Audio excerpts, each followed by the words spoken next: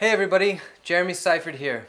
I just wanted to say a few words about this new film I'm working on with Stephanie Sochtig and Morgan Spurlock. We've spent the last year and a half listening to the stories of those most affected by C8 and the amazing people fighting for the truth. And after 7 trips driving up to Parkersburg, West Virginia, I've come to realize that this isn't just a story about them. This is a story about us.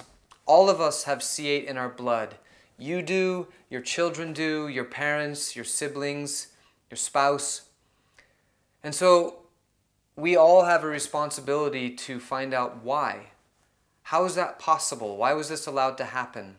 And I invite you to walk alongside us and support this film.